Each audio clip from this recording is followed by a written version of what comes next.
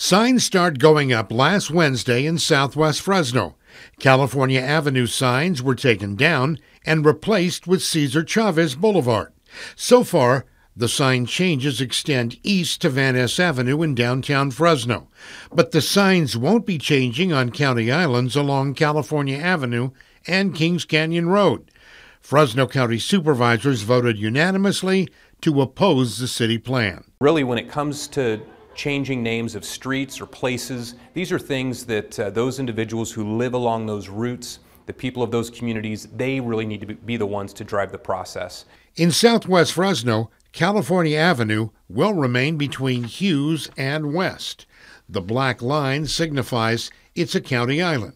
There's also another small section just east of that area.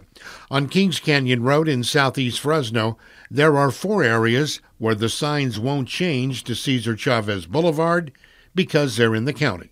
And it is a little bit hodgepodge because you have one side of the street in some areas that are managed by the county, and then on the other, they're managed by the city. Supervisor Magsig says it could create confusion during calls for emergency service.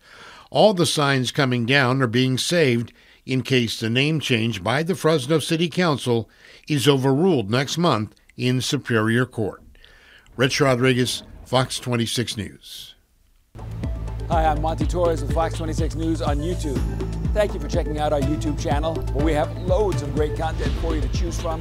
And while you're here, why not click on the subscribe button right here? That way you can stay in touch with all the latest breaking news, everything news related within the Central Valley. And thank you for watching.